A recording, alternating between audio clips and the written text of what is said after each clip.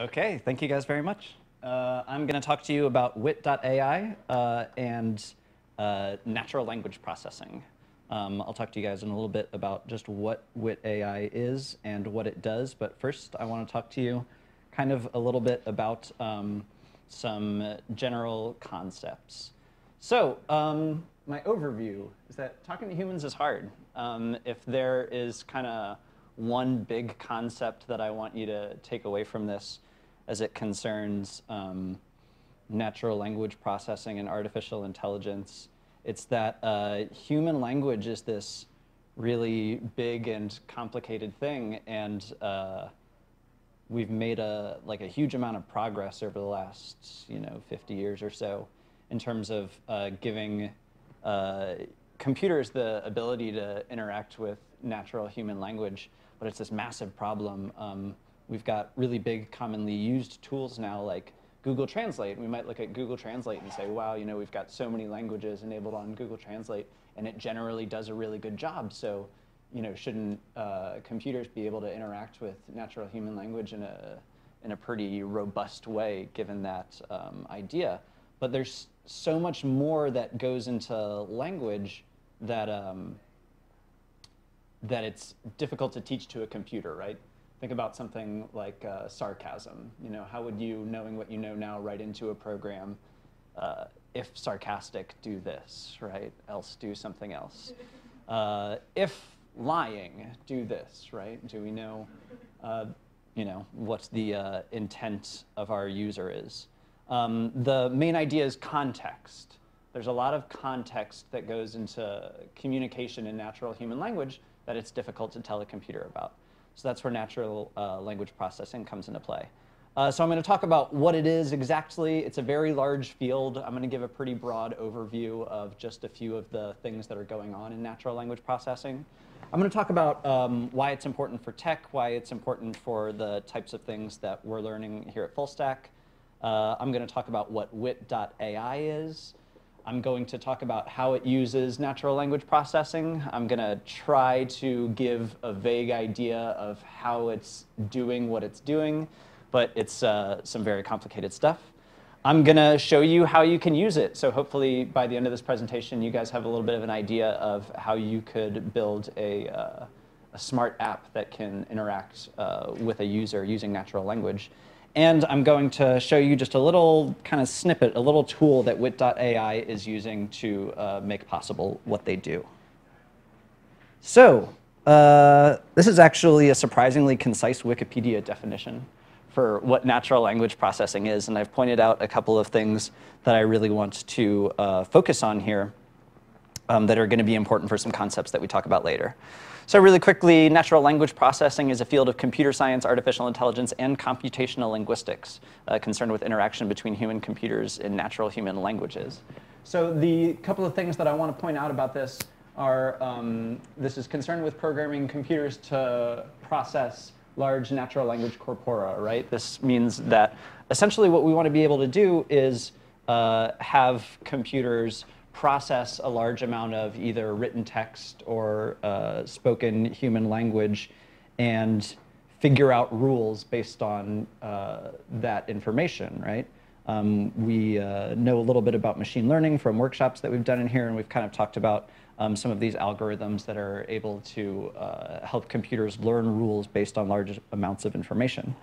So this talks about a couple of the different challenges going on in sort of the current state of natural language processing.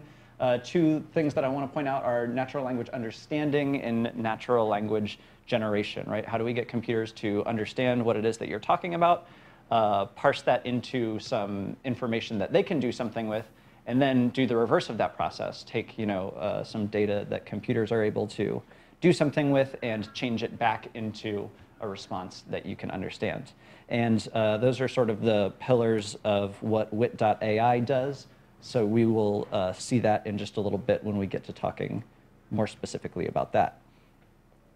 I want to talk a little bit more about just some of the things going on in the general field of natural language processing.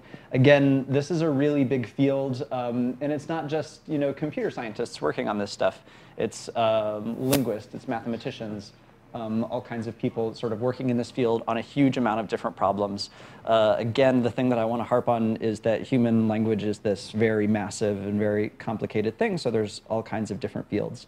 One of the big ones that's really popular, especially for developers to use in apps right now, is sentiment analysis. And the Google Natural Language Processing API it does a really good job of this feature. Basically, what sentiment analysis means is analyzing a body of text or speech for sentiment, right? So people will use this to kind of analyze the way that consumers are talking about their products online. There was a full stack student, I think, who did a project using the Google Natural Language Processing API, and they built an app that allowed you to type in a Twitter handle, and you could get like a general sentiment analysis of the body of tweets, like the last 250 tweets or something from that user, and it would kind of talk about, is the language generally positive or negative? It would give you some adjectives, I think, that were characteristic of the kind of language that that user uses on Twitter. I think that person does some examples with like politicians' Twitters, and it was pretty interesting stuff. So that's on YouTube, I think. Machine translation. Again, going back to the Google Translate thing, this is a really hard problem, right? Because we can see a body of text translated in a very literal and context-free way, but there's all kinds of context things that it's difficult to tell a computer about. So the reason that I indicate that this is very hard, a lot of these problems, particularly translation and understanding and generation, are identified as, I believe it's called AI complete. So in the field of artificial intelligence, that's sort of a way of analyzing the difficulty of a problem. That means that the difficulty of that problem is the same as the difficulty of the central artificial intelligence problem, which is producing a computer with comparable intelligence to a human being, right? So it means that it requires all of the types of intelligence that human beings have to be able to solve that problem.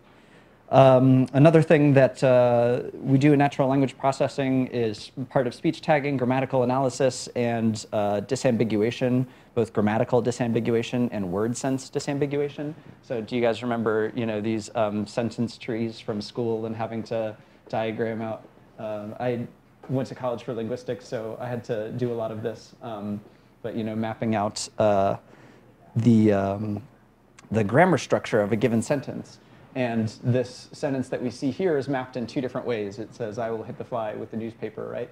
And if you were to give that to a computer and have them analyze sort of the sentiment or the meaning of that sentence, it could come out two different ways depending on where the fly with the newspaper is associated, right? Am I using the object, a newspaper, in order to hit the fly, or is there a fly that has a newspaper and I'm trying to hit it?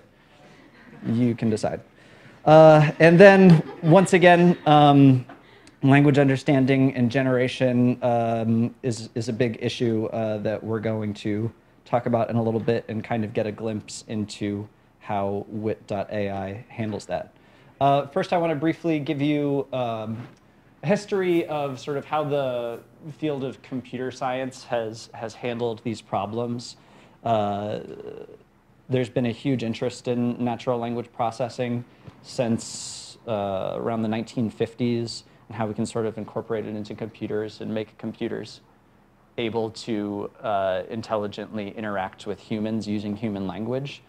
Essentially, up until around the 1980s, there was sort of the old approach of just writing a whole bunch of rules for a computer to follow based on input, right? Which isn't actually intelligent, Given what all of us know now, we could write a program that interacts with a user in a way that seems decently intelligent just based on giving responses based on certain input, right? The problem with this approach is that it's not very flexible. What happens if our user, if it's text-based and our user misspells a word and we can't process the appropriate response? As the size of our program grows, we want to make our chatbot or whatever it is able to do more things, handle more inputs. It gets more and more complicated, more difficult to process.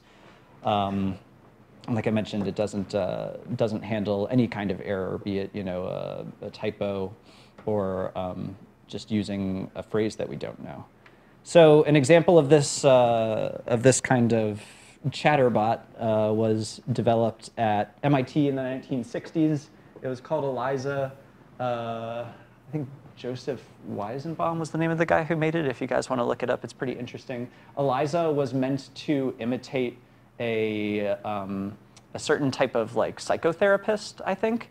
And what the guy who made this was trying to do was essentially show that computers were not yet able to actually have intelligent interactions with human beings in human language, because Eliza was just based on a set of rules. And I don't know if this person was trying to take a jab at psychoanalysis or something, but it gave very vague and unhelpful answers to people's questions. So it's probably kind of hard to see this, but I'll read it for you a little bit. Eliza says, "What's your name, dear?" And she says, oh, it says Amit, I think. "Hi, I'm Eliza. What do you want to talk about? Can I talk about my problem?" "Sure. Due to ongoing exams in college, I have a lot of stress. Please relax a little. Sleep well. Thanks for your advice. No mention. Bye." And Eliza says, "Bye, and keep in touch." So Eliza's not that intelligent and not that helpful. Fast forward to around the 1980s when algorithms based in statistical inference start to enable us to analyze large bodies of information and enable computers through machine learning to essentially figure out rules from large amounts of information and then learn based on those rules. Let's talk a little bit about Wit.ai. Wit.ai was a Y Combinator startup, I think, that started in 2013 as a private beta. They were picked up by Facebook in 2015. In 2016, Facebook opened its Messenger platform. So the reason that I mention that is because I think that right now, for developers and for tech companies, there's a lot of opportunity with bots, with chat bots, because people want to be able to interact with tech in a more natural way, right?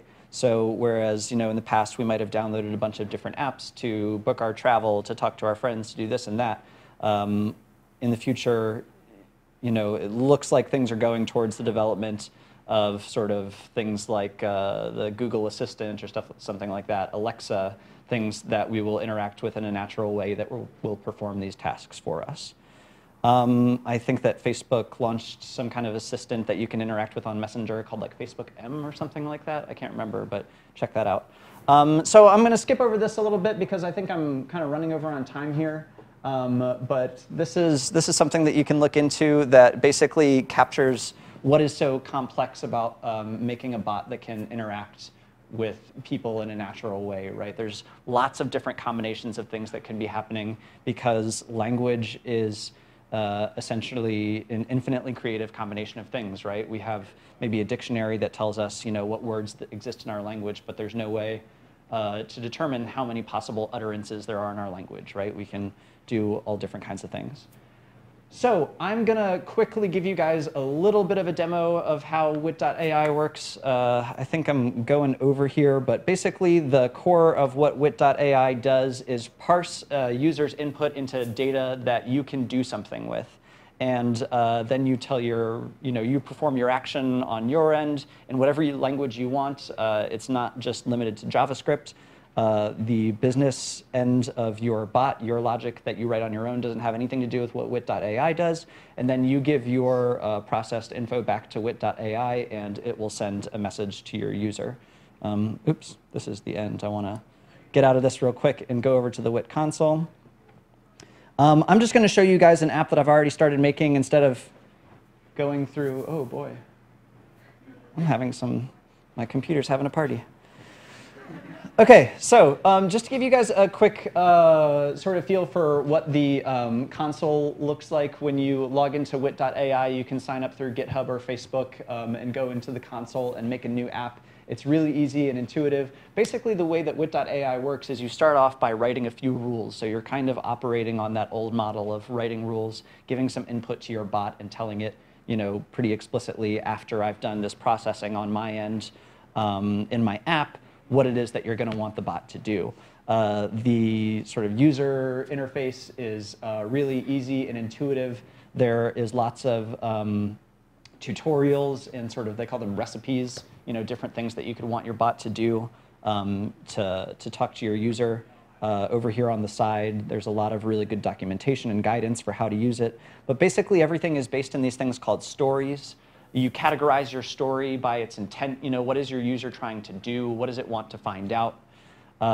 You are able to then extract entities from your user's input. So things like, are they trying to get or give information about a location, about a time, about the weather, things like that. And then you are able to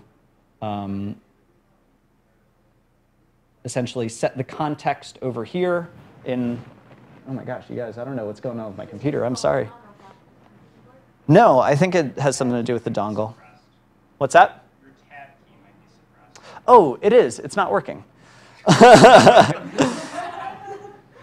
Okay, well, I'm going to wrap this up, but you can go on to here and check out, what it is that Wit.ai enables you to do. Integrating it into your app is a whole other set of things, but the documentation is really good. And that's all. Thanks.